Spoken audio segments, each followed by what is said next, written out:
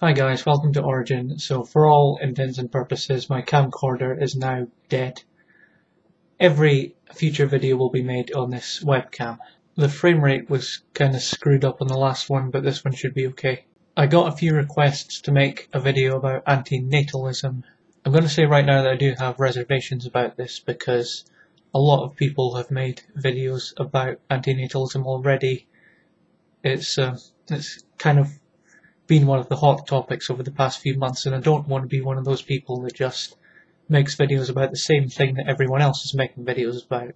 For example, one of the YouTubers I'm subscribed to, Anekantavad, he's made literally over 100 videos about antinatalism, and it's been addressed from many different angles. Now, the one that I'm going to address it from is, I think, well, certainly one that I've not seen addressed so far.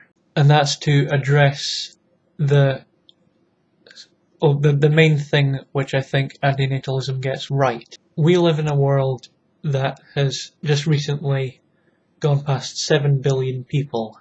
If certain documentaries I've seen, certain things I've read are to be believed, I think it was even addressed by Concordance at one point. I'll link the video if I can find it. We're also facing an energy crisis.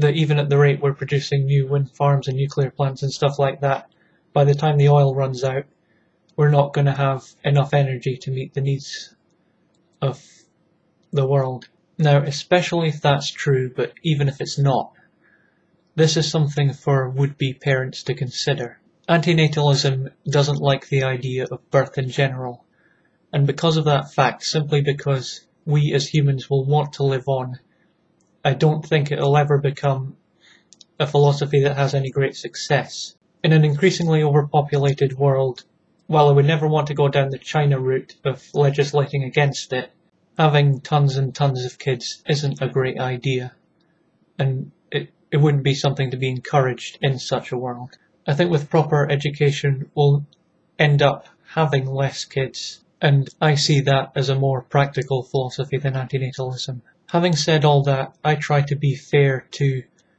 different and controversial opinions, and if any antinatalists want me to address a specific point, if there's an argument floating around which you don't think's received a fair treatment, I'm perfectly willing to do that, be as fair as I possibly can, to think it through, give you my response to it. I've made my biases clear, but if an argument does come up that I just can't refute, I'll admit it.